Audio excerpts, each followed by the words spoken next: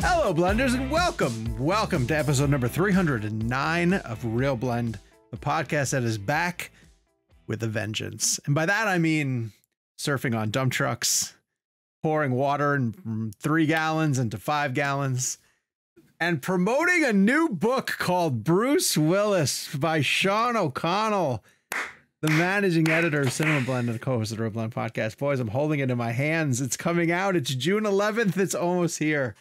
And Gabe set up that little joke at the beginning. I'm so happy that the opening joke wasn't a podcast coming back harder. It's true. It could have been that. We jumped to With a Vengeance because I know that's Kevin's. It's okay. In a couple of months, it'll be a podcast that lived free and died hard. Oh, well done. Thank you. Well done. Kevin, I really wish that you were able to join me for Rennie Harlan, where we discussed at length Die Hard 2 versus With a Vengeance. I mean, Rennie just has to know that With a Vengeance is just so far superior to both McTiernan and Harlan's films. So I would imagine that he fully agrees with that, because With a Vengeance is the best Die Hard, as is Back to the Future 3, as is Lord of the Rings 3, as is Indy 3. And that's it for the threes. It's an unusual Jackass 3. Yeah. No, there's Jackass 3 is actually really great. I love Jackass 3. That's really good, actually. No, Kevin, don't you also think Return of the Jedi? Yep, Return of the Jedi is my favorite Star Wars. Yep, really I'm a 3 unusual guy. You're a 3 guy. You are a 3 guy. On this week's show, we're gonna so not Rennie Harlan. If you want to listen to Rennie Harlan, go back to our previous episodes. Just for those keeping count, Kevin has been introduced and I have not. I haven't introduced anybody yet. I just said hello to Kevin. By the way, hello, Jake. How are you, sir? No. Update the count. We're back. We've been back for 8 minutes. I'm shaking up the intro here. I'm just shaking up flowing. I'm gonna introduce you. Everyone knows who you guys are now at this point. Yes, Kevin. What impression am I doing right now? It's Clint Eastwood. Clint Eastwood. That's the fact that we all know each other so well that we can go, that's Clint Eastwood from Kevin's interview with him for Sully. Yes, it is. For people who don't know what we're talking about, we know each other's work way too much. Yeah, I was interviewing Clint Eastwood for Sully, and he decided to eat peanuts during the entire interview, which was incredibly. I was honored. The only thing I was upset about is he didn't offer me any during the interview. That was the only thing. Would you have taken the peanuts out of his hand? Yeah. I'm kind of hungry, Mr. Eastwood. I mean, like. Please make my day, please. I was trying to think of a really good clip. You feeling hungry, punk? That interview wasn't even supposed to happen. I was in the hallway, and he came down to do some IMAX reads. And Tom Hanks's room was just sitting open for 20 minutes before Hanks got there. And they're like, "Hey, Mr. Eastwood, do you want to just jump in and do a couple interviews?" I just happened to be standing right there. I wasn't even prepped. They just threw me in the room. I like the idea that he was walking, eating peanuts. They said, "You want to do some interviews?" He just turned around, looked at you, and said, "What you got?" It just didn't even move. He's like, "It was incredible." It was incredible. On this week's show, let's focus, boys. Come on. On this week's show, another legend is going to be joining us. Richard Linklater is going to be joining us to talk about the film Hitman and his career. Jake had to fly solo on that one. Let's talk about up front just briefly about the fact that we've been scattered to the winds, and you guys have been paying attention to the fact that, like, I've done an interview, Jake has done an interview, Kevin and I did Kevin Costner yesterday. We are making a concerted effort to get all of us back together. It's just life has been incredibly difficult. Our schedules have been incredibly difficult. And so that's why we've had a couple of random interviews where we had some one-offs and each of the guys stepped in to handle it. Jake took this one. We'll let him talk about Linklater on the other side of it. And then we're going to review Hitman a little bit later on in the show. We're not gonna be able to catch up on everything that we missed over the past few weeks. And briefly, I want to talk about the fact that, like, there's some apathy about the stuff that's in the box office. Like, I have not gone out to the box office to go see things that I've missed, like If and Apes. I think I'm going to go this weekend to see Bad Boys. I think I have to go see Bad Boys on the big screen, but we'll talk about that later on in the show. Kev, you're probably going Thursday night, right? Tomorrow night. We're recording on Wednesday. I'm seeing it tomorrow night in IMAX. There's a shot out there, if people want to look online, that they released the behind the scenes shot of Will Smith filming a shootout. Have you guys seen this where he's connected to some like kind of... I don't think it looks good. in the movie? It doesn't look good? Well, they show in the clip that Kevin's talking about, they show sort of the rig that Will Smith is wearing, which looks really cool. The idea of it looks awesome, but then at the end of this clip, they show what the actual final product looks like, and I think it looks like crap. It looks like I disagree. Did you with the final shot looks like? I haven't seen it in the movie, but I haven't seen it in the movie moment. Either. It looks a little video gamey. Yeah, that's my issue. You're saying with that. I think they were more impressed with the rig than they were the actual final product. But someone said, because those two guys, Bilal and Adil, are rumored to take over Spider-Man 4. Mm-hmm. And they said, can you imagine them coming up with something inventive like this for a Spider-Man? But the Garfield movies, they already did the shot of like his hands doing that. Garfield doesn't do that in his movie. That was Chris Pratt. Oh, God. I remember why it's been so long. Took you a minute. That was really good, by the way. How many books? None of them are funny. None of them are funny. I promise you. And it wasn't webs. It was lasagna. Yeah, yes, he was shooting out. Cheese strands. Welcome back to YouTube. If you're watching us here, thank you for joining us. Head down, give us a like and a subscribe. Share the show with your friends. It's youtube.com/RealBlend Podcast.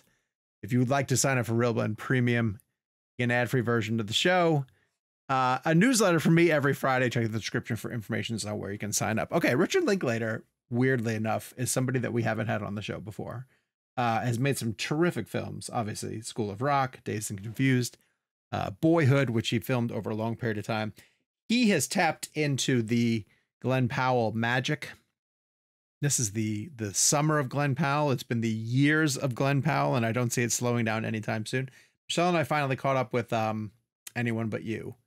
And boy, that movie's silly. Yeah. It's really goofy. Yeah. But he's a movie star. I mean, that shines through. That is an obvious fact, is that dude can do just about anything. So Linklater joined us to talk about the film Hitman, which we're going to review on the other side. As I mentioned, Jake handled this one solo. So without further ado, here's Richard Linklater talking about his new film Hitman coming to Netflix.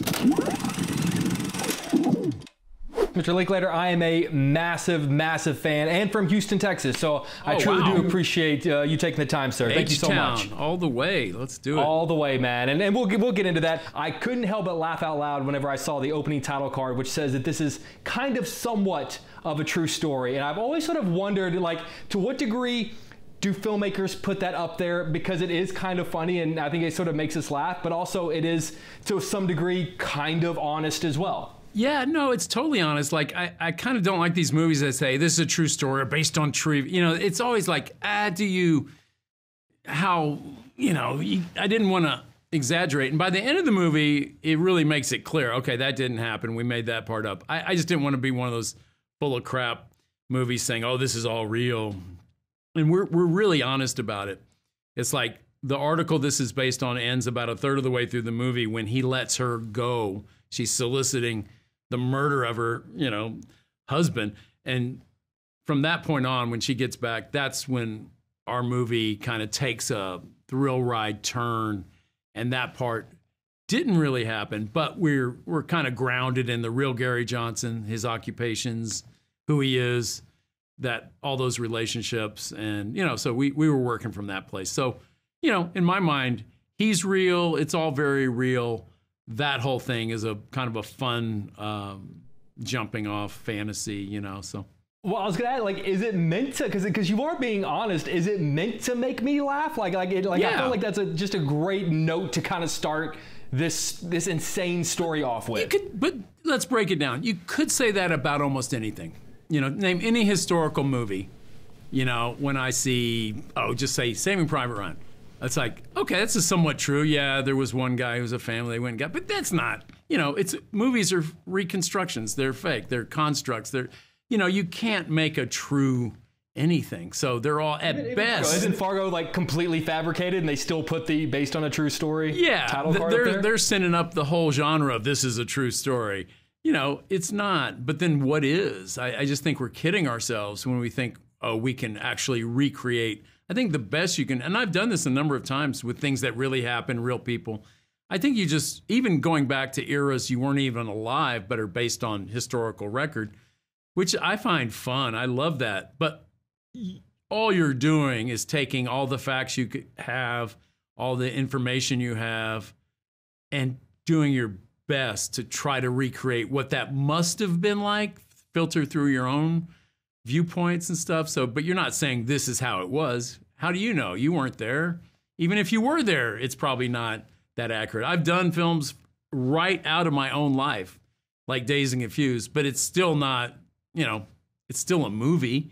That didn't happen on that night. That was kind of the greatest hits of my freshman year in high school, you know, crammed into one day. So it didn't never happen like that, but it's of a world that's authentic to me, you know. I love that. Honestly, one of the worst things you can do is like watch one of the Disney inspirational sports movies and then actually Wikipedia what happened, because it just really ruins the whole sort of illusion of that. So I get what you're saying. I have to be honest, there were some details watching this where I thought to myself, please God, please let that be one of the things that actually happened. And the one that I have to ask you about is the kid trying to have his mom killed and paying for it with video games. Is that Absolutely. Absolutely true. And here's the difference, because it was originally written for Houston. So his line was, and I've heard these, I've seen all the evidence that they gathered. I've listened, I've watched the Sting bad videos from the 90s of the Sting operations. I've listened to tapes and audio recordings. I've read transcripts. I know as much about fake hitmen than anybody alive who's not in that industry. Those couldn't have been good videos. No, they're really crappy. I'm sure they'd be much better now, you know. But that kid actually said, I know it's not much, but it's enough maybe for the toll roads. How Houston is that? That is such a Houston thing. And when we were doing it in New Orleans, I said, oh, I got to lose that line. They don't really have toll roads here. I just said it's not, you know, I had to adjust that. That's so. Honestly, if you'd said it in Chicago, because I'm talking to you from Chicago right now, you could have put that line back in. It would work. Yeah, I went from one toll road city to another. This might be a bit of a stretch of a comparison, but one of my favorite films of your entire career is Bernie.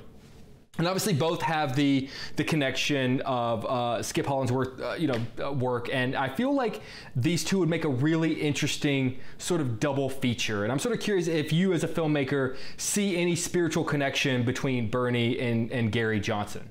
Yeah, I mean, the fact that they both originated as stories from kind of the true crime nose of Skip Hollandsworth and his own kind of sense of humor and his nose for characters and stuff. So yeah, I think naturally they're in their own little phylum together, I would say.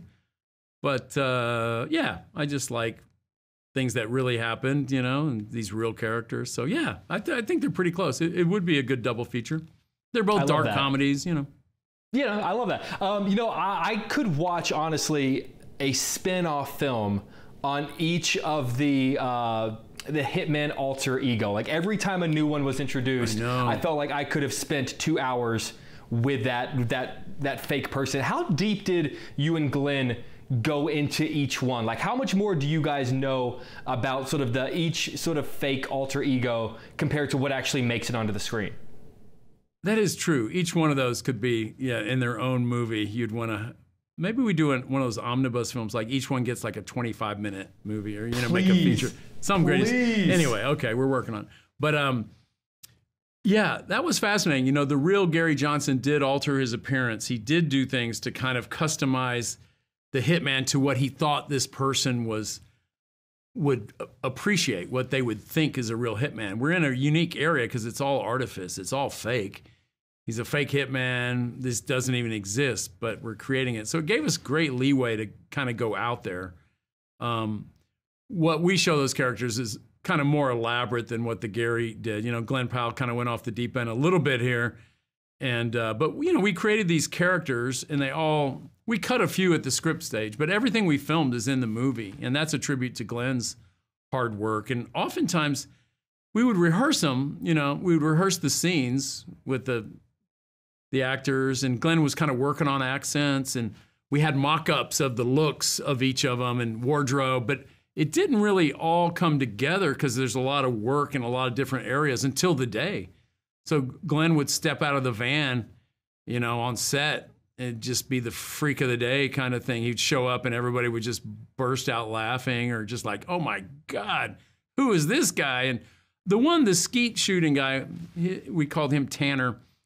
He just, because we didn't have vans, we couldn't walk. He just walked. We had to walk to that location pretty far.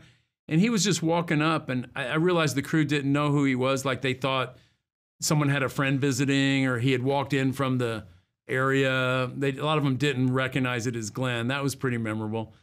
So, but yeah, all those guys are great. But I give Glen the credit there for just, he's reading books. He was working on those accents. He had accent coaches and, on YouTube doing things. We always thought that those could be created by him. Like an individual, Gary could create them. No expensive prosthetics. No one's, he just kind of on his own could create those, fake little scars and fake tattoos. These are all kind of available at the consumer level, There's an interesting transition, though, that happens as an audience member, because you're right. When he gets out of the van, there is that initial shock, and you kind of laugh at it. But very quickly, it goes from, oh, my God, isn't that funny? Look what he looks like, to, oh, no, this makes sense, and it's working really, really well. Like, it starts out as a kind of a joke, but it actually ends up being perfect. I felt like. I thought it was the movie really fantastic. Consistently goes from funny to really dark. And then you realize, there's this sad, desperate person who knows what's going on in their life, but they might be going to prison now. That's pretty bad too. So I don't know. There's a certain element of, you could argue, entrapment, which the defense attorneys certainly do. We see that in the movie a little bit. So I don't know. It's it's funny to dark pretty quickly. Yeah. I want to talk about the process of writing with an actor, something that obviously you did here with Glen, but correct me if I'm wrong, you did with Ethan and Julie on the Before films as well. What do you get out of that process? And for each film, how do you decide whether or not an actor should have that kind of ownership over not just their own character, but just the story in general? It's just worked out that way. I'm going to do that regardless. That's just part of my process. I'm going to keep rewriting the script and keep finding the movie. It was just natural in this case to ask Glen. Like, we started down the road, we were talking about the article and how this would work as a movie and throwing around ideas. And it just sort of saves me a step. Same with Ethan and Jude. Like, I could do a first draft, but we're gonna process this in a workshop rehearsal atmosphere. I need to, because I need it to be real, and I want that kind of input. I want that, to get to that next level. I don't think actors, I think they're limited if they just hit their marks and say their lines, no matter how much personal work they've done. I'm trying to have it work in the whole. And this is such an intricately plotted and nuanced movie. We really need to ask all those questions and know where we were. And, this is the kind of movie where the way they're being painted in a corner, we were often painted in a corner. It's like, oh, this now doesn't make any sense. Like, why would they be able to, it was very plotty and had to be finely tuned, so you need a lot of people's brains. And actors, I found, they start asking questions that no executive or assistant director or anybody on the production side ever would. They're like, well, if we did that 2 scenes ago, then why would I wouldn't think that way? It's like, people, I wrote this movie and I hadn't really thought of it. Once you get into those characters' points of view, he's like, oh yeah, that's a really good point. Why am I here? So they start asking questions no one else catches. No matter, everyone thinks they know everything, but you can be on a set and an actor asks a question and it just deflates the whole scene. It's like, yeah, this makes no sense that we're doing this because of this, that, and the other. So I like to have all those questions answered sitting around a table before there's a crew waiting around. I'm like, I do that for weeks. And just, again, I'm kind of rewriting the script and rehearsing at the same time. It's like a workshop thing. So anyway, it made total sense for me to jump in with Glen at the script stage. And that never really ended. We just started incorporating Adria. When she came aboard, she just joined our team and with her character and the whole thing. But everybody, the police, Retta, Sanjay, everybody else, they had, enormous input into their characters. And we work up a lot of stuff. We have a fun time. I'm trying to make a comedy. And, you get kind of smart, witty people together, things get pretty funny. I'm writing it down, it's like, oh, that's funny. And then hey, maybe we can work up that. So I don't know. To me, a film is a living, breathing thing that's coming into life. It's not, and of course, everyone doesn't work that way. A lot of films are finished in the filmmaker's head, whether they're storyboarded, and that can be fantastic. You know, every Hitchcock film, there's really no room for the actors to, I mean, they're kind of fitting into the movie as structured because the movie doesn't have room for that. But if you're making a character-based film that lives or breathes with the charisma and the character of them, then I think it's pretty essential, you know, to have them comfortable and contributing, and you want to feel real, you know. So I always get accused of like improv or something because they seem so real, and I don't improv at all. We do that in rehearsal. We workshop, we come up with stuff, but I want the actor to feel like they own that character, that they contributed, and they're confident and relaxed and can do their best on the day, you know. I love that. I'd love to know if you have a specific example over the course of your career, like what is the best, most interesting detail that came from your collaboration of having these moments with actors, or someone added something that was so great that wouldn't have happened, wouldn't have been a part of the movie, wouldn't have been a part of the character if you didn't have that kind of collaboration with the actors the way you do? Oh, I think it's essential to be up for it. I mean, what I just said, actors start asking questions. Like, I'm going back 30 years to, you know, plus to Dazed and Confused. The three people in the car, Mike, Tony, and Cynthia, they're in the station wagon driving around. And I think Adam Goldberg looked at me and says, well, we're at the Moon Tower, but how would we know about the party? If we're not at the Emporium, like, how would we know about the party? And I'm like, wow, no one's ever asked that question. How would you know about the party? You're not in the swirl of you don't just show up. I went like, that's a real thing. Meanwhile, Matthew McConaughey, who hadn't started yet, was going through a fitting that day. He had just come out with his wardrobe, and because he starts next week, you know, but he came in and, you know, it's the sun's still out. We're shooting at night, but, you know, we're talking. I said, hey, Matthew, I'm thinking about, we're going to get a shot of you driving around, but hey, I'm thinking about a scene where you pull up and maybe, and I had my sister in my ear. She was my assistant. He goes, I just love Cynthia's character. You know, Marissa Ribisi's so cute with her red hair. I just love her, but she doesn't have any guys. She's with these two guys but she doesn't have a love interest. What if like Matthew flirted with her? Wouldn't that be fun? She seems like she deserves that. I said, yeah, she's so cute. And so she was in my one ear, and then Matthew's in my other. And I was like, hey, Matthew, so we'll drive up, and the goal of this scene, you got to tell them that there's a party.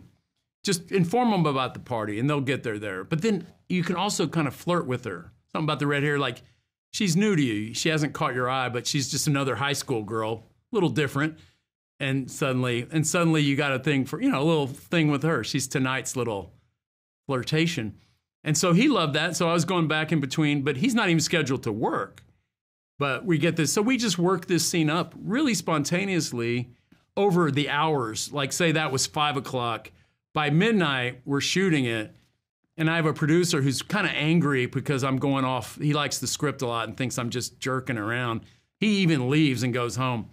But that's when Matthew pulled up and said that all right line. That all kind of came out of that 6 hour. But selfish filmmaker, I'm solving a problem. Filmmaking is problem solving. I've got a problem that my actors don't know how. It doesn't, you know, I don't want some audience member, wait, how would they know how to get out? That doesn't make it, you know, I hate coming out of a movie go, wait a second, I don't believe any of this. You know, so you're trying to always keep it tight. But that's one example of something that happened like that. So, you know, that's not uncommon. But again, that's cutting it a little close to me. I don't want to do that on the day. I'd like to do that a month in advance, 3 weeks in advance, and keep working on the script, you know. You have no idea how much I love that story. Thank you for telling me that, man. Yeah, that was but awesome. that's pretty illustrative, I guess. No, that was awesome. I want to go back. You touched on the chemistry between actors, and I've got to say, you know, between this film, which I'm not blowing smoke. My God, the chemistry on this film is unbelievable, and obviously, you know, the Before trilogy between, you know, Ethan and Julie. I'm sort of curious, what are the tells for you that indicate this is going to work between these two? Like, do different sort of examples of on-screen chemistry in your different films have any commonalities where early on you go, I see that, and because I see that, I know it's going to work? Yeah, well, as a director, you have the front row seat. You see it long before anybody else in auditions or in callbacks or rehearsals, certainly. But, chemistry is funny. It's like you can't really create it. It's either there or it isn't, just like charisma, And yet you can nurture it. You can let it express itself and maximize it, I mean, I knew Glen and Adria both have this charisma and this energy. So I met Adria first just via Zoom. I mean, that part is so important for the movie. We don't have a movie if she doesn't, can take that to some level and be believable. Some guy who would just give up everything to be with her. And, she fits that bill. But I had met her. Every guy watched this movie and went, "Oh no, I get it." Yeah. You can't. You have to be able to go, "Oh yeah, the guy would give up everything he's worked for to be with her." Makes sense, right? Yeah. There's few in that category, but when they're there, they're there. It's like every guy knows that. Yeah. So she's that to him. But I wanted them to get together. I said, "Well, Glenn, I don't want to oversell her, but I think we have our Madison." And then they, a few days later, they met, and I just wanted to hear how they did. I mean, I knew what they had, but then I got a call later, like 5 hours after I thought I'd be getting a call. It's like, "Oh yeah, we met for 1 hour, but we ended up being 5 hours. We just hit it off, talking about our lives. We started." They tell a funny story. It was dry January or something. Is that a tradition? I don't understand. Yeah, that's a thing. I don't do it, but I hear other people do. That sounds terrible. But they said, "Oh, well, they got a tequila." And by the end of the night, they were just. I'm like, okay, that's all I needed to hear. I didn't need to see them next to each other. I knew that. Other movies like Julie and Ethan, I had pretty extensive callbacks. I wanted to see them together. I wanted to work with them in rehearsal and feel like that chemistry, it's not just chemistry, but I'm testing their brains. Can they work on this? Can they, help me achieve what I'm trying to with the film? The bottom line is to me, the best start is like really smart, really funny, and a hardworking. That's a good start. Yeah. And collaborative, a good teammate, not a diva. Yeah.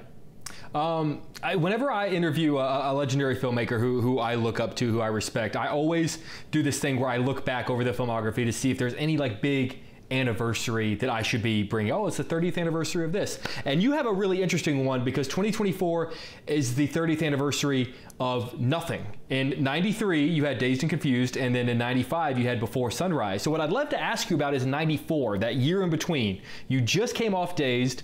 It's right before launching this iconic trilogy. I'd love to know what that year was like for you. You didn't have a movie in that year, but that had to be such an interesting time in your career. I was gearing up to shoot. We shot Before Sunrise in Vienna that summer.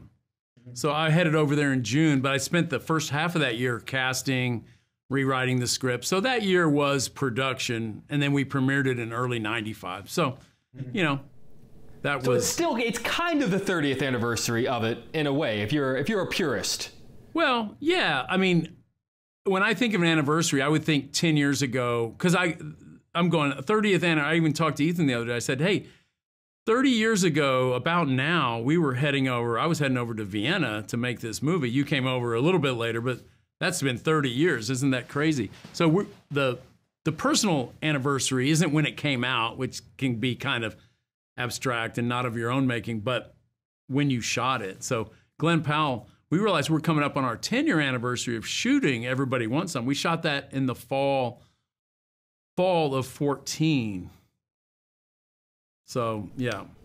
And it didn't come out till 16. That was the very first time I ever interviewed him here in Chicago for that. You guys went on a tour for that. Yeah. That was fantastic. Yeah, but wait, 24. I think Boyhood came out in 14. So I would have a 10-year. So anyway.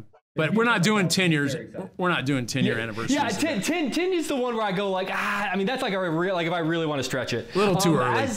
As a movie nerd, I would love to sort of talk about to get your perspective on that period of the 90s where you and Quentin Tarantino and Kevin Smith all were coming out at one time. I'm just sort of curious, what do you remember about all of you guys sort of breaking out together? And can that sort of thing happen again, or was that a product of a moment in time that can't be replicated? Well, there's so many. You mentioned 3 filmmakers, but there's so many more you can throw in there. You know, Soderbergh was really getting going. You know, he was there a little earlier, but yeah, so many first and second films kind of through the 90s. And I just think it was kind of the last time the studio system, as we knew it, was taking chances, you know, that they would kind of give an indie filmmaker who, you know, maybe give them a chance, throw some little bit of money at them, let them make a movie. And, you know, like I got that opportunity on Dazed, the same way like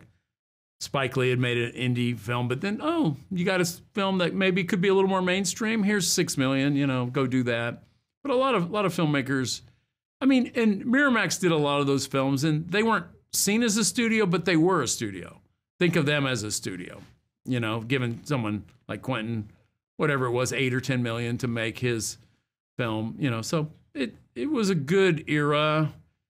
Looking back, it becomes some kind of halcyon great era. But when you're in it, you're just struggling and complaining about what's not happening to your satisfaction. But no, looking back, it was kind of great. You know, I feel bad meeting young filmmakers now. Any advice? I say, yeah, be born 30 years ago. You know, dude, it was a good time. But you never know that it's the last of an era. And I just think the studio's changed. You know, they're just not in the business of adult entertainment, really. They don't really make films about adults so much anymore, and they don't take those chances on young talent. I think just the economics rule that it started to cost so much to release a movie. Like when I made certain movies, it was like, oh, only a 2.3 million, like Before Sunrise, 2.3 million thing. Oh, we can't lose money because DVDs, cable, well, even if it doesn't do that well theatrically, we're not in the business of breaking even, but we won't lose. So there was an assurance there, but that all kind of went away at some point. DVDs quit selling, cable, I don't know what the deals, you know, so you're always dealing with industry volatility based on their own financial insecurity, you know, so we're all products of that. But yeah, it wasn't that much later, like 2008, when I'm trying to get like Bernie made, I'm like, wait a second, I got Jack Black, Matthew McConaughey, Shirley MacLaine, and I got to shoot this in 22 days on, you know, a few $1 million. You know, like nobody, it's like the financial crisis had hit. There's no money. You know, you hit these dry patches. So what are you going to do? I mean, I want to make movies, so I'll make that movie even with the uncertainties, not having a distributor, you know, whatever you got to piece together. I mean, we did Hitman like that. We didn't have a distributor. The industry passed on it. No one wanted to do it. Glen and I believed in ourselves, and we got lucky. Stuart Ford, and you know, was able to piece together financing internationally with some you know, whatever. We got, someone believed in it enough, but it wasn't a studio or a distributor or anything. So. Well, obviously we ended up, you know, being the beneficiaries of what happened. I'm going to cut you loose on this because they're going to cut me out of this. Oh. Jack Black has been very vocal about wanting to do a School of Rock sequel, but he's also admitted that you would have to come back and Mike White would have to come back. But you know, I hear that's one of my favorite movies of all time. But I can't figure out like what the story there would be. Like can you envision it? I'm not even asking you to tell me what it is, but like is there another story there? 20 years is a long time. You know, I mean, those kids are in their 30s now, so I don't know what it would be, but I think what Jack's really saying there, it would be fun for Mike and Rick and Jack to get together and do something kind of fun like that. But yeah, I don't really know what it would be. There was talk of it a long time ago too, but it didn't. You know, that's kind of touchy. You know, I don't think you want to do a film just to do a film. You know, you want to have a great idea and a great story and a purpose. So I think most sequels start to stumble because they're just kind of, you know, economic generators or something. So I've avoided that. You know, even on the Before trilogy, every time we're doing those, we're like, as we're doing the second one, we're like, oh, this is the lowest grossing film to ever spawn a sequel. It's like, was it actually? Yeah, we think so. What? Well, I mean, but that's interesting because all three of those films feel so necessary, though. Like it feels like you can't watch the first one without watching 2 and 3. And yet no one wanted them at the time. And like they're just not the industry could care less But, you know, me, Julie, and Ethan, we thought we had a story to tell. So I think that's what you live by, is you having a story to tell that seems worthwhile. And every now and then the world lines up and agrees with you, but not always. Yeah. Well, that's I've never really understood whenever I see people online say, like, well, like, no one asked for this movie. Who asked for this movie? And I always think, like, most of the greatest movies of all time, no one asked for. Well, who asked for an album, or who asked for a painting or a sculpture or a novel? No one has to ask for anything. Someone's got to be just trying to express themselves in the world. We're all sending out little signals in our own ways. So you should be grateful. No one asked for, you don't have to consume it. You know? Exactly right. It's not floating your boat. There's a lot of other stuff to be doing in the world. So, you know, whatever. That's kind of silly. Well, you mentioned being grateful. I am grateful for this conversation, sir. Me too. If you can't tell, I'm just such a massive fan, and you're such a big reason of the reason I love movies and the reason I pursued this profession. So I truly did well, that's flattering, and yeah, thanks so much. And it means a lot hearing it from a Houston guy, you know. So. Yes, sir. Yes, sir. All right, man. Talk to you soon. All right. Nice talking with you. Thank you very much to our good friends at Netflix for giving us some time with Richard Linklater. Jakey, handling those solo are tough. How did the conversation flow?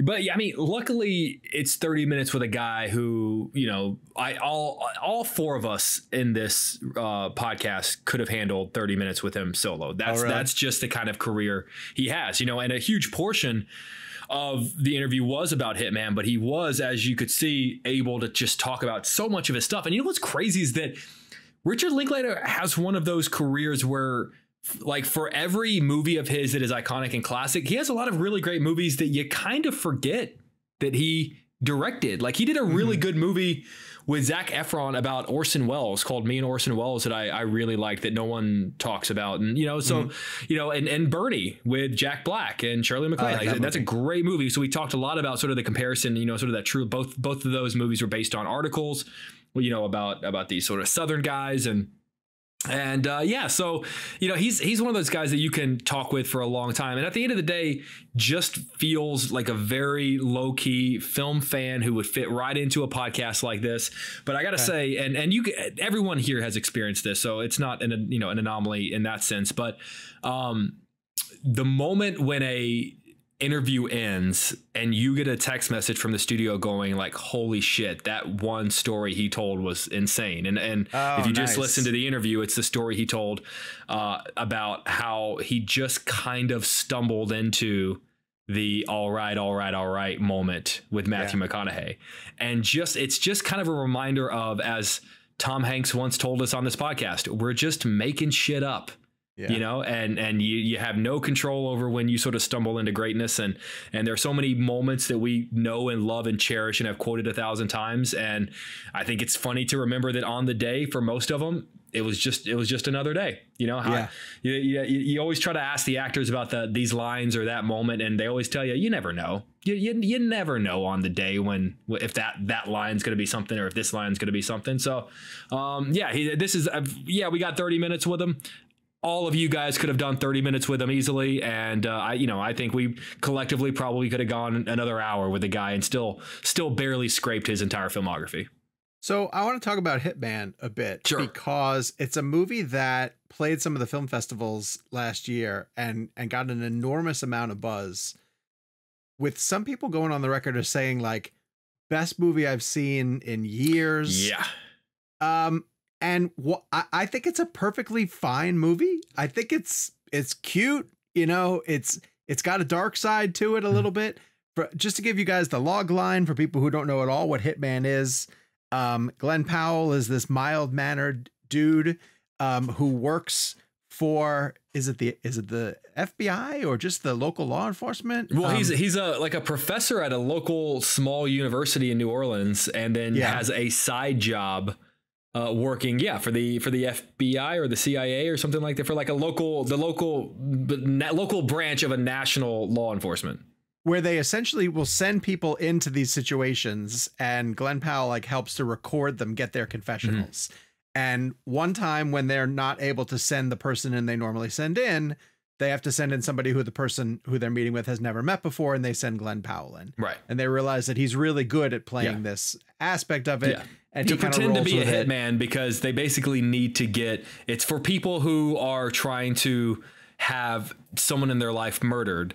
So they basically get someone to pretend to be a hitman so that they can be wired up and get this person to confess, yes, I'm planning on having my husband, my wife, my whatever murdered. And so he really rolls with it. Like he keeps coming up with these different identities that he can play in the meetings. And it's a perfect acting showcase because it allows him to play off these different personalities that he's creating. And I thought all that was fine. But it didn't go in any places that I was like ready to be sort of blown away by it. Right. Like ultimately when it all played out, it's like, it's kind of what I thought it was going to be, you know, and it was fun. I enjoyed it, but didn't really blow me away. I'm with you 100%. And what I thought was interesting was for like the first 40 minutes or so, I was actually really into it. When the movie is just about him, his involvement with the FBI, and the fact that he's not just good at pretending to be a hitman in these scenarios. He creates different characters based on each individual scenario. And it's really impressive and oftentimes very funny, these wild and crazy characters that he comes up with. But if you'll remember in the interview that we just had with Linklater, he said that basically the true story stops about 40 minutes in because it basically at one point he talked a woman out of doing it. Out of, you know, and so basically Glen and Richard Linklater came up with this idea of, well, what if he ran into her again? He would have to keep up this facade of being this hitman. And what if she were just the most beautiful woman in the world and he fell for her? And she didn't fall for the real him. She fell for hitman him. Right. And funny enough, once the real story stopped and sort of their hypothetical what if version of the story took over is honestly where I lost interest. Okay. I was super into it up until the hypothetical. And I had no idea that that's where, you know, I knew that to some degree, and they say right off the top of the movie, some of this is based on a true story. Some of this is not. And so, but I didn't realize that it was all true up to a moment, but I just found it very funny that ironically that moment is kind of where I checked out and sort of went. But I am with you. I pressed play sort of wondering, I wonder where on my top 10 list this is going to fall. And honestly, and I've seen a lot of people talk about, it's such a shame that this isn't going to theaters. It would be a massive hit. And I'm not so sure it would be. I'm not so sure it would be this big, massive hit. Honestly, I kind of feel like it's a perfectly fine movie to watch on Netflix, which I feel like is blasphemy right now. But that's honestly how I felt about it. You know, it's not blasphemy. Kev, you and I were having this conversation yesterday about Beverly Hills Cop 4. Right. And how that's going right to Netflix. And if it were going to theaters, I mentioned that if that movie were going to theaters, I thought it would do pretty well. I do too. Would have like an interest in going out of the way to see that franchise back in theaters. And a guy, friend of ours named Travis Hobson, who does junkets as well too, he was like, I totally disagree. Like that, it just feels like it's a Netflix movie. And Hitman to me feels like a Netflix movie. And I think a lot of things that are out like right now that we're having this conversation, like so many things that I've sat down to watch recently have been fine. Like they've been fine. This summer as a whole, I think has been fine. Where are the movies that are like demanding our attention? Right. Well, that's everyone keeps, I know everyone is, being Chicken Little and talking about the sky is falling because of the box office. But like what I keep pointing to is like, there's nothing great in theater. Like I liked Apes quite a bit, and Apes is doing well, but also keep in mind, we're still feeling the residual effects of the actors and the writer strike. Sure. Had the actors and the writer strike not happened, we would have a Mission movie coming out this summer. Deadpool Wolverine would have opened up the summer. It would have been the first movie. Cause keep in mind, Deadpool Wolverine pushed back to July, and that's when Fall Guys slid in. So if it had not been for the strikes, we probably would already have a movie that's well on its way to $1 billion by now. Okay. So instead we got to wait till July for that to happen. But in the meantime, it's like Bad Boys could open to 50. They're talking about potentially. Yeah. I figured somewhere in the 40s. Win. Yeah. I figured that'd be a big 40s. win for that movie if it opens. Yeah. What else is going to do? I mean, Inside Out will be big. I assume it's going to be big just because families are looking for something to go to. Like both that and Despicable Me will make quietly a lot of money. But I mean, also keep in mind, look at Garfield went back up to the #1 spot, but If has been holding strong. Like I know it didn't have a great opening, but I don't know if you've been watching If week for week, like 30% drop offs every week. It's doing very well. Have either of you guys seen If? I saw it. You saw it? Mm-hmm. And I liked it. It's much heavier than I thought it was going to be. I think it's a little too heavy for small kids, and I think it's a little too childish for adults. So I'm not quite sure where it falls. But I also was having a bad day that day whenever I saw it, if I'm being honest with you. And I think we always have to be honest about where our heads are at when we see movies.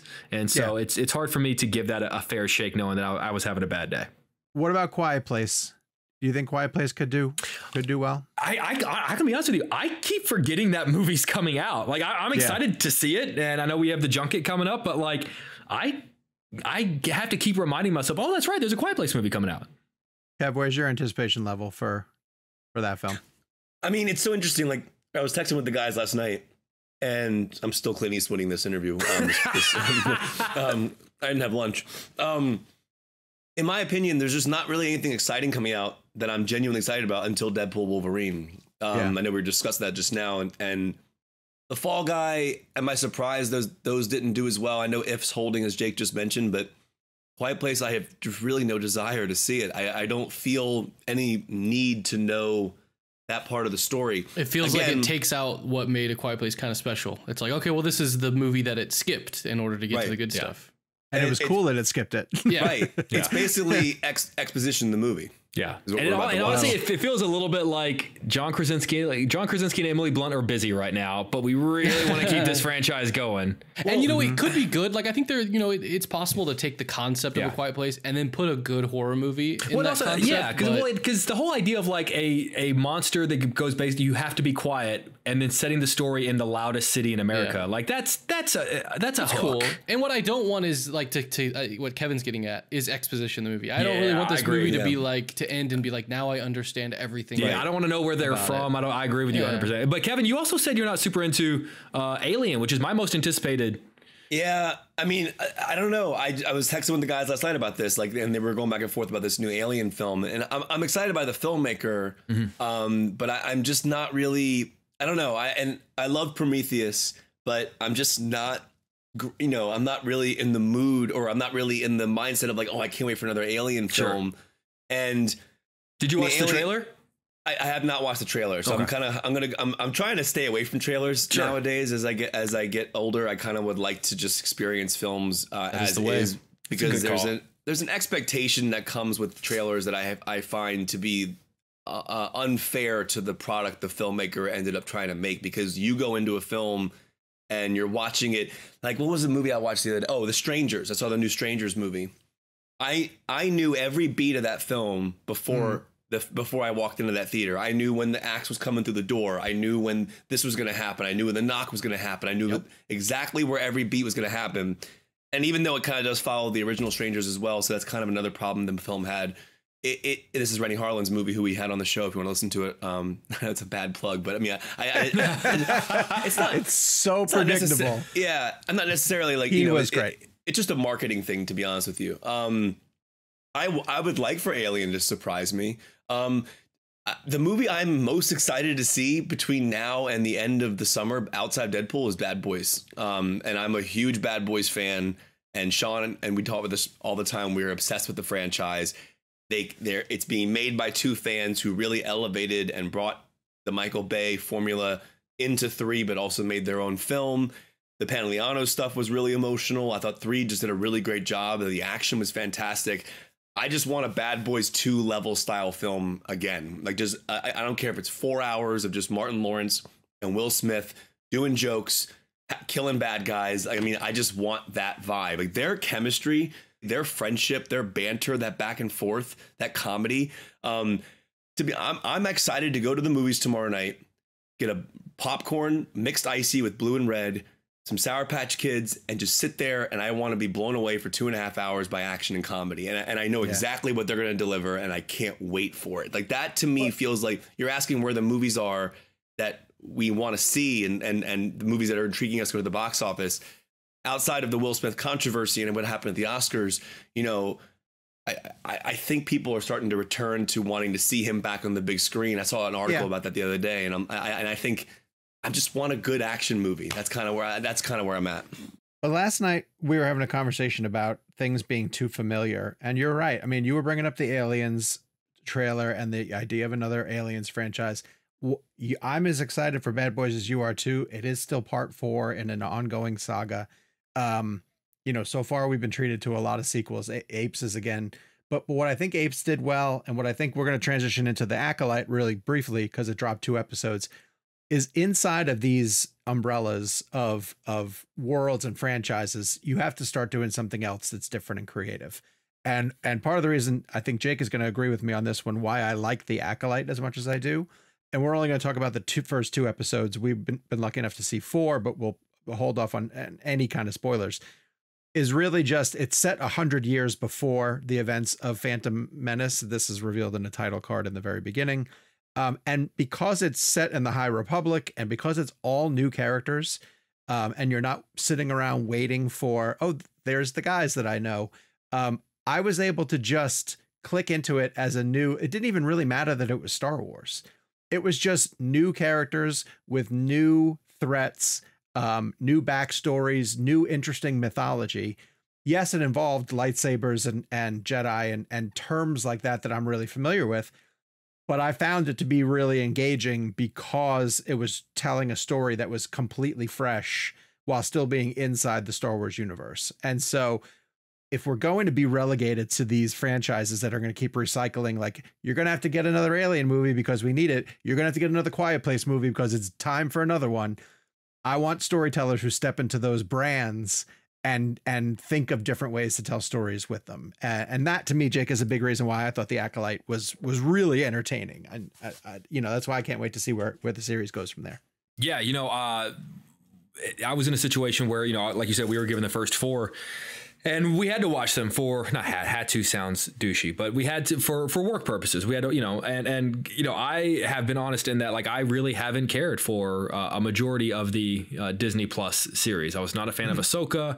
I thought the last season of Mando was really weak. I loved Andor, and I think Acolyte leans more Andor, not just because when possible, it seemed like they really filmed on location, which I think adds such a massive element to it. But you're right. They by not setting the story within the confines or the prison of between episodes 1 through 9, they're not sort of jailed or tethered to these responsibilities of having to stay within a certain story. It's, you know, it's not like here's a story that's adjacent to the story that, you know, so that way you get excited when we can give you little hints, but also we're not able to veer too far away because we can't do anything that messes with the main. This can do whatever they want to do, which is what we've been saying on this podcast for years, which is that in a galaxy far, far away, a long time ago, why are you telling stories within a 100-year span?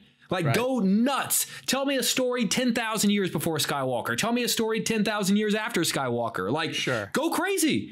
And look, I'll start with 100 years. 100 years is not, you know, it's not huge, but we'll get there. And it presents a lot of really interesting ideas that, you know, it brings in witches and it presents ideas that, like, maybe the Jedi aren't infallible. And it's just sort of like, okay, now you're talking, now you're bringing in some stuff. And I don't have to sit there and worry about when's the cameo from a de-aged Luke Skywalker going to show up. Like, we can just enjoy a fresh, good, unique Star Wars story that, honestly, when they only gave us the first 4, so we've got to wait a couple of weeks till we can sort of wait for the show to catch up. But when that 4th episode ended, I think I literally screamed out the F word because I knew I had to wait, you know, however long from the screeners plus however long till we catch up to 5. But it's a strong finish. How long has it been since that? So you had that feeling? It's been a while. It's been a long while. I had a guy scream out the F word at the end of a Star Wars story, but it was because of something Kevin did. They fly now. Yeah, exactly. They All right, so do other things now, like fart now. We are not going to be able to touch on every single thing that we didn't get to over the past couple of weeks, but we did want to take a second before jumping to a quick ad break to just highlight a couple of things that have been on our radar and recommend some things to you, or at least steer you in a different direction, because that is sort of the point of the show. And while most of the things that I would probably send you to is television related, I'm very excited for The Bear. Michelle and I finally watched The Bear and caught up on that. Best show on TV, baby. The movie that I watched in the past couple of weeks, just for shits and giggles, and had such a good time with it, was Unfrosted. Dude, thank you. You know, you and I are the only ones. Are we really? Yeah, like. Well, I wish it was Frosted, because I don't like unfrosted Pop-Tarts, and Frosted is better. If that movie had been Frosted, I think I would have liked it more. I thought it was funny, man. I thought the bit ran out. That's my whole thing. Yeah, it does. But it's stupid. Like, it's a stupid movie. Yes, and it knows it's a stupid movie. But it's one of those things where it moves so quickly, and there's just another funny person coming on, every 5 minutes. Yeah, that I just laughed my way through it. Like, dude, those I don't want to say who it is, but those actors reprising their iconic Emmy-winning TV characters, yes, fantastic. Like, come on, like that's a. I will say Hugh Grant as Tony the Tiger was something I needed in my life. I needed him saying they're great in the costume. I just rewatched Notting Hill, and I'm like, this guy's come a long way. I admire it. In a way, it felt, and believe me, in no way am I putting it on the platform of Airplane, but it reminded me of that pattern. I get what you're saying. Yeah, where it was just joke, like some missed, but if it missed, it didn't stay long enough because the next one was right behind it. Yeah, and it was another idiot person coming in. I thought it was funny, man. I really did. Good. I'm glad to hear that, because we hadn't talked about it. Yeah, I'm finding myself, I didn't even know you watched it. I'm finding myself defending it. Like, everyone in my newsroom is talking about how, like, it's one of the worst movies they've ever seen. And I'm like, well, okay, come on. Whenever people tell me that, I always go, you haven't watched enough movies. No, that's insane. If that's one of the worst movies you've ever seen, you should watch more movies. And there's nothing special about it. It's not like I'm not saying it's great. It's not going to be the hell out of it. Yeah, it's not going to be on my top 10 list or anything, but, like, no, I had a really good time with it. I enjoyed it. Good. Okay. I'm glad to hear that, because I wasn't quite sure where everybody else felt. And the only thing I'd really heard about it is negative stuff. Yeah. But I thought Gaffigan was really funny. Yeah. And everyone, like, understood the bit. Absolutely. Yeah. And they played it seriously, even though it very clearly was tongue in cheek. Yeah. So if you need just something to put on to pass 90 minutes and get a couple of laughs out of it, I recommend Unfrosted. Jake's pick is a movie that I have a screener of and haven't brought myself to watch yet, but I'm really intrigued by it. It's called In a Violent Nature. And but Jake may throw cold water on it. I was so bummed, because I really wanted to like this movie, because the premise is so fantastic. It's basically, imagine watching a Friday the 13th movie, not even Friday the 13th. Like imagine it's Friday the 13th part 3, but you're watching it. Instead of the cameras mostly being with with the camp counselors, and then Jason occasionally pops in, what if the camera just stayed with Jason the whole time? But that sounds amazing. It sounds amazing, right? Yeah. Yeah. But it doesn't do anything interesting with the premise other than just kind of follow him around. And there are some interesting perspectives, but, like, it's a really wasted, missed opportunity. Like, like at the end of the day, that premise doesn't mean a damn thing unless you're also going to make a good slasher movie. And it's not that great of us. I mean, whenever I say it feels like a Friday the 13th sequel, I mean, because at one point, one of his victims says to him, like, do you remember me when you came back from the dead 10 years ago? We fought each other. So, like, it very much implies that this has happened before, and that this is a thing that he does. And like he's Jason. He finds his mask halfway through, very much like how, because, Jason doesn't find the hockey mask till part 3. So very much, so I was kind of like within the first 20 minutes, I was like, all right, I'm in, let's go, let's do this. And then, like, 30 minutes later, I was like, oh, this is it. Now, granted, like, some of the kills are pretty cool. Okay. But it's nothing more iconic and definitely nothing more violent than a Terrifier movie. All the reports of, like, someone threw up or fainted in one of the screenings or something. I saw a headline that when it was like that someone, like, throws up in a Violent Nature screening, someone goes, how come, like, in the violent movies, there's always someone that throws up? Is it just the same guy? that just throws up in all these screenings. So yeah. By the way, no, I just had to mention this real quick. I had never seen a Terrifier film before. And did you watch one? I did not, but I put on a scene because it was recommended to me in Terrifier 2. Which one?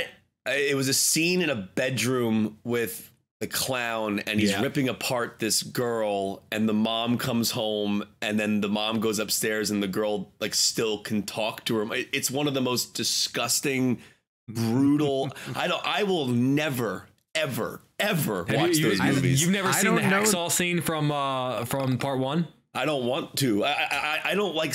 It was just uncomfortably gross. I don't know. I know those movies do well and people like them. I just don't find that entertaining. Yeah. It's just not my thing. I don't know those movies. What are they? What's the hook? Are they like the Hostel movies? Art the Clown. So basically, it started as like kind of like, and Gabe, you might know the history more. Like started as kind of a word of mouth horror film about this.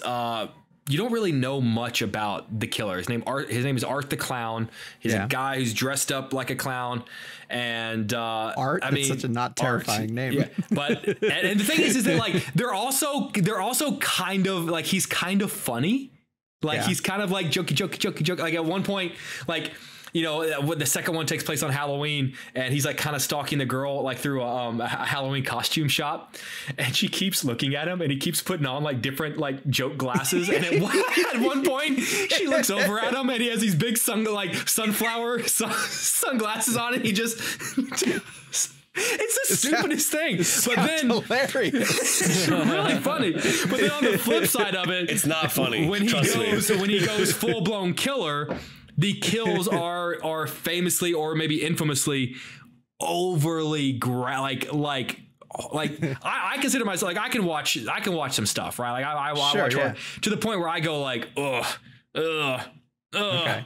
But they're just ridiculous. I think for me that's kind of how I get past what Kevin's talking about, like the brutality of it all, just because like the ridiculous nature of just how violent they are. It sounds weird. It almost becomes comical because it's just like, this is just so insanely ridiculous, but I enjoy them. And a third one's coming out this Halloween. Terrifier? Terrifier. Yeah. All right. So you recommend those over In a Violent Nature. Oh, but God, I still want to, I'm going to call up In a Violent Nature. Watch it and let me know what you think. And then, well, I'll Sean, do not watch it. Do not watch Terrifier? If you want to move through your day without anxiety and feeling okay. I would say don't not watch it. I would say just watch a trailer and see if it's. Have you seen it, Gabe? No. It's something that I might watch if like a group of friends want to watch it, but it's not something I want to watch by myself. It's Sean, just, feels like just so just brutal. Watch it, baby. Oh, they call it the Unfrosted of horror movies. It's like watching Human Centipede. No. Yes, it is. No. That's what it feels like. No. It's a very different type of horror. I'm going to say strong disagree on that. I will clarify. I've never seen a Terrifier film all the way through. There you go. But the scene that I did watch reminded me why I will never watch another Terrifier film all the way through.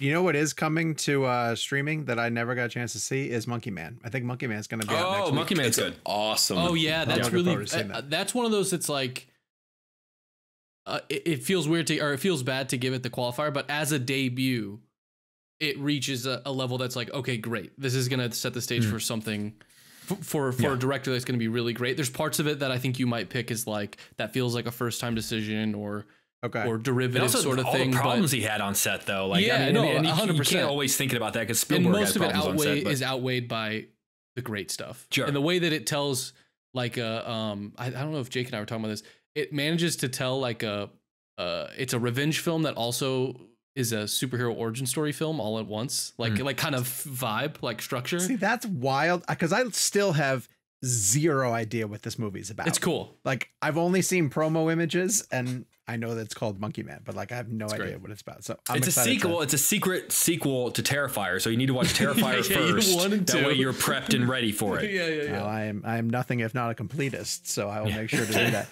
All right, let's take a really quick break, and then we're gonna get into a conversation on the other side. And we are back. All right. So I wanted to bring up something that happened online in the film community, and sort of touch on it from these thoughts I had about it and how it kind of affects our show, or speaks to our show at the very least.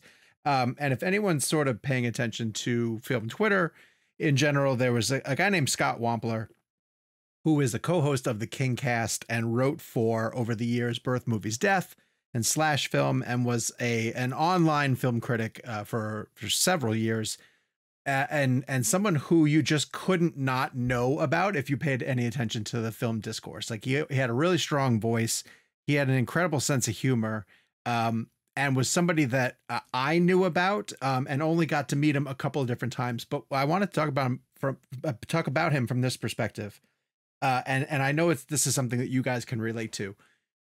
We in this industry, we kind of meet people under really bizarre circumstances. Like a lot of the things that we are doing, or that we get to do, that's designated as work. And I think about, like, you know, you guys going on the Orient Express, you know, from Venice to wherever it dropped you off. Or, you know, the story I'm going to tell about Scott is, you know, going up to Bangor, Maine and getting to interview Stephen King.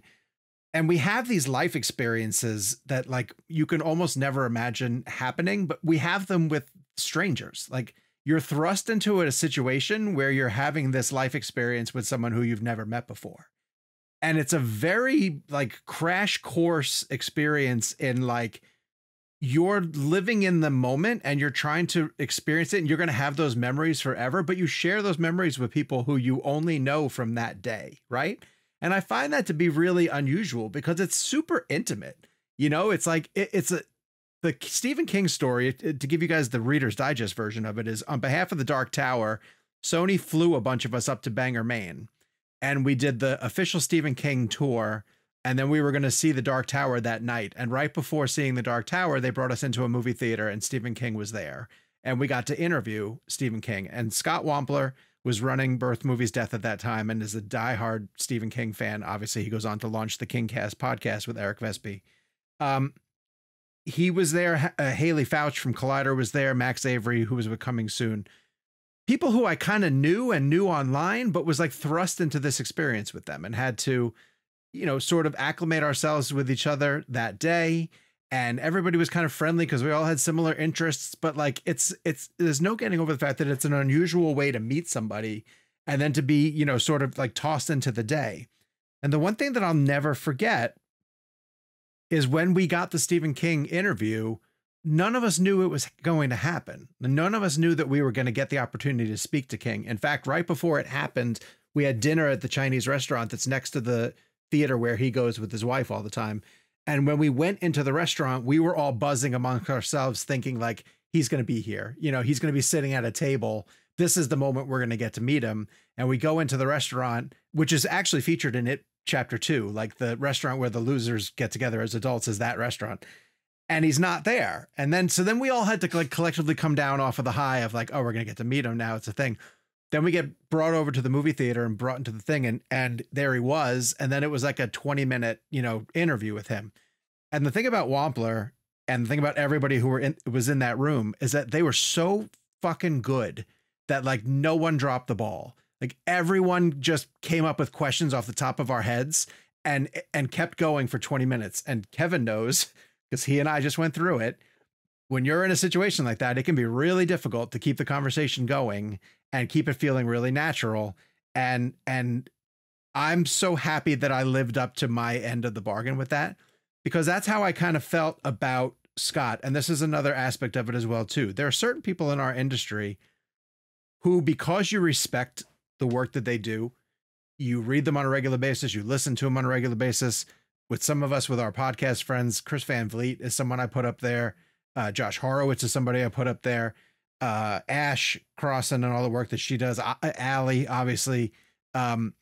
These are people who like you want to earn their respect. I'll let you guys weigh in on that as well too. But this is just me personally. Like, you want to kind of live up to their expectations. You want to kind of feel like you are playing on a level playing field as those guys are.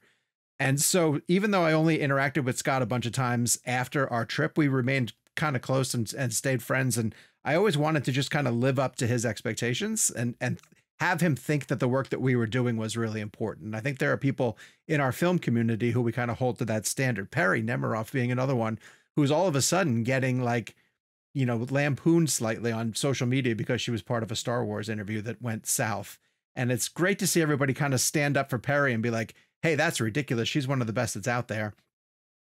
And there was something that happened on the Kingcast. Scott and Eric had me come on when they were going to do a bonus Patreon episode about the trip to Bangor. And we got to relive the stories and we told all of our little insides. And I talked about getting sick on this lobster roll that we ended up eating at the truck stop where they filmed Maximum Overdrive and all these crazy stories. And at the end of it, Wampler said, if you guys haven't listened to Real Blend, their guest list is like off the charts ridiculous. He's like, it's crazy the types of people that you guys get a chance to talk to and your conversations are amazing. And that one compliment sustained me for like a year. It was like a year. Like I went back and listened to that audio an embarrassing amount of times because somebody who I admired a ton complimented our show. And so what I saw after he passed, and he's ridiculously young and, it was sudden. I don't really know what happened 100%. He went way too soon, but there was this outpouring of support for him and this outpouring of the impact that he had on people, on film writers, on film lovers who just paid attention to it. And it got me thinking a lot about the things we don't say to people when they're here, and the compliments that we pay to people who we admire in this industry. This is a really strange business. We talk a lot about it on this show. We don't stop to think enough about how bizarre it is. We're four people from four corners of the world that came together because we love movies and we have similar tastes. But there's a lot of people like this out there in this film community that I want to start personally propping up more, and paying respects to while they're here. And that was my huge takeaway from it, is that I admired Wampler a ton. It was really refreshing to see everybody speak so highly of him, because I do think I also have these other people who I keep on a platform, and I think that they're special in the film community. And maybe we can be that for other people. Maybe we are that for other people. I don't even know. Maybe people. It's weird that this all came on the tail end of us, having a couple of weeks off and running around and hearing from a lot of people saying like, when are you three getting back together again to talk? I miss having all three of you guys together. In a weird kind of way, it reminded me how important it is for us to keep doing what we're doing and to have these conversations. But I don't know. There's a long kind of way for me to go around, but saying like, I'm going to miss his voice a ton, but I learned from this that I'm going to tell colleagues, a lot more often, not you two, but other people, that they're really good at what people they who deserve do. it. Yeah, the people who don't Mainly hear it me. enough. Mainly me. He's going to slack me in the middle of the day. So I don't know. Do you guys have that as well too? Do you feel like there's people you try to live up to a bar that they haven't even known that they've set? Yeah, I mean, I think we're lucky enough to just by nature of what we do hear from people in different corners of the world, and 99.9% of the people are incredibly kind and have just very, very kind things to say. And the fact that anyone stops what they're doing in their busy life to listen to us for 5 minutes or to watch one of our videos on YouTube or whatever, like that's always kind of blowing me away. But you're right, there are a couple of people in the industry that like, when you get a win, and you feel good about an interview, like that's a cool feeling.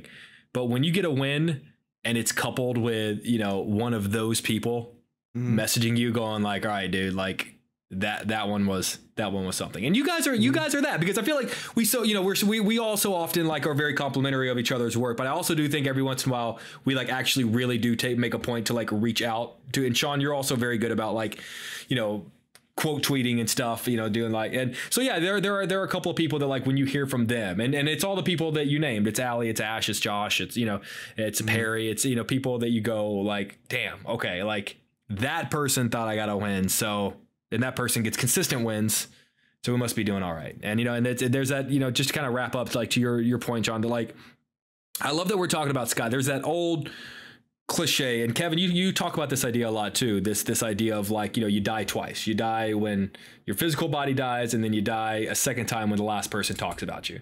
And, you know, you want to think that like after you're gone, like what are, you know, that people are going to say things about you. And then maybe, you know, if you had enough of an impact on people, you know, you'll live a little bit longer because people might still talk about you. And I think anyone who, you know, I didn't personally know Scott, you know, I think we had a couple of interactions on social media, but they were always fun and positive and funny.